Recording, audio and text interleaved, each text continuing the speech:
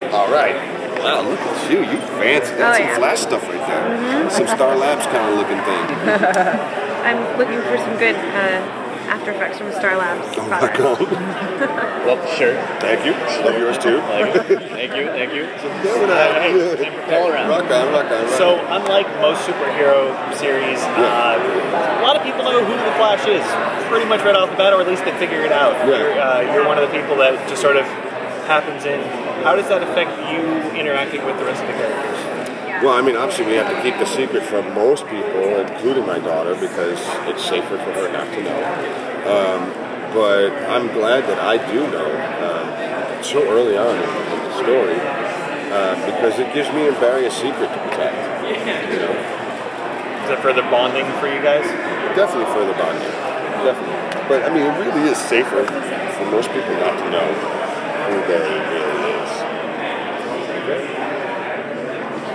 That's it? No. Is that an exciting thing from the script to find out that you're not going to be the ones that has to play dumb the whole time, that you actually get into the action? Exactly. You know, the cool thing is I told Andrew Krasberg, Jeff Johns, and Greg Berlanti that I didn't grow up in this world. I didn't grow up knowing anything about comics or anything like that. And Joe didn't either. So I don't want to know too much. Don't tell me anything. They got really excited about stuff like, you know, and the gorillas are coming, and you know, and all this stuff. And I was like, shut up, stop telling me that. I don't want to know that stuff. Joe doesn't know it. I want him to see it just like the audience sees it. Every week something new shows up, and Joe's like, oh my God, I'm going to have to kill something else. That's the big difference about this detective and Law and Order. Like in Law and Order, I talked to people. There were some crazy people in the streets of New York City.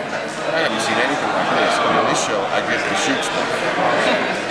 So it looks like Wes is now in a position where he's probably going to have to kind of keep the department off of Barry when things, you know, get involved. So now he's not only lying to Iris, he's lying to all of his coworkers too. Definitely. I mean, like, I've suddenly become like ultra protective of not just Barry, but also the Flash. You know, because if anything gets out, it changes everything. It literally changes everything. So it's fun. It's a fun secret to have.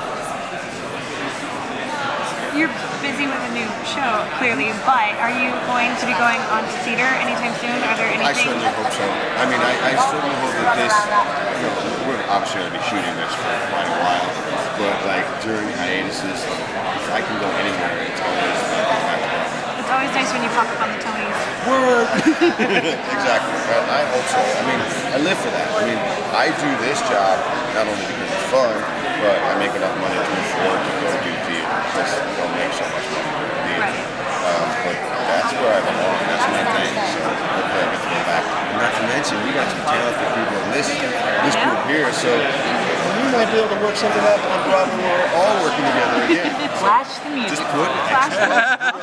Who knows? Heard it here first. Just putting it out there in the universe. I'm glad you were right there with me. That'll be the headline on Broadway World. Just Flash the music. Flash the music. Yeah. What song would you sing for Flash the music? That's a good question. It depends on who I was playing. If I was playing Detective Joe West, Don't tell my daughter. don't tell my daughter. Don't tell Iris. Good song. Thank you guys. Thank you. Enjoy the rest of the day.